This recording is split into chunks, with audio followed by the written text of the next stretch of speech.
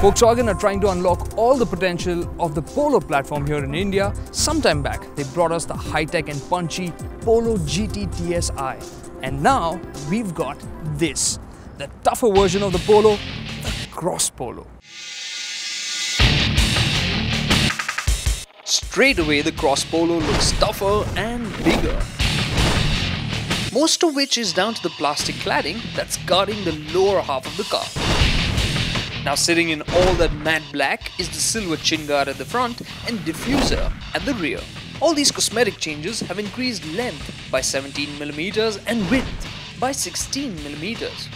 And if you look at it, it also feels a little bit taller, which it is, by 21mm. And that's because of the silver roof rails. They really make the Cross Polo look a lot more adventurous. As if all this wasn't enough to distinguish the Cross Polo from the regular Polos, it also gets a single bar grille.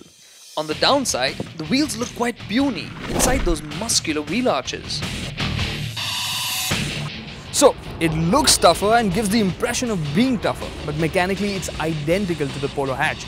It's front wheel drive, it's got the same 15-inch rims that we've seen on the Polo Highline, and well, when it comes to ground clearance, which is so important, it's got 168mm. Same as the Polo hatchback. Internationally, the Cross Polo gets 17-inch rims and 15mm of extra ground clearance. So, if you decide to head off the tarmac with the Indian Cross Polo, remember to tread with care. Especially because the diesel Polo's sump sits quite low, and that isn't something you want to bash on a rock. But on the road, that's where the Cross Polo is really meant to be used.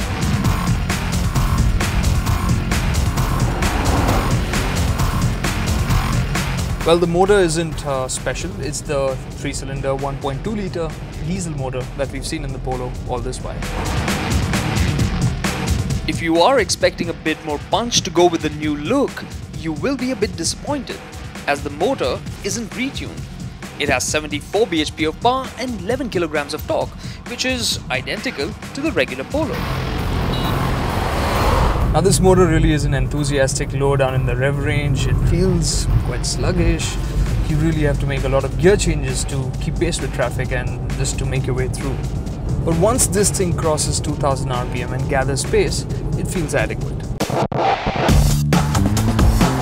But there is one area where the Cross Polo feels very reassuring.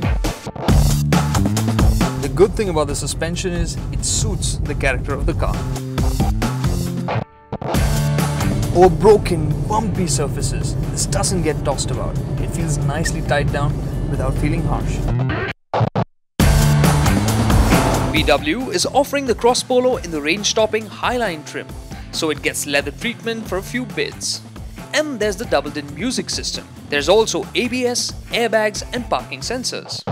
Beyond that, there's nothing different to mark it as special. So, can the Volkswagen Cross Polo manage to do better than its cousin, the Skoda Fabia Scout?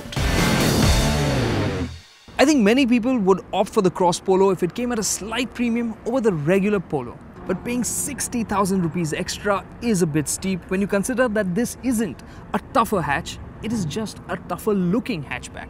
And that does limit the appeal of the Cross Polo to a great extent and makes it a bit of a hard sell.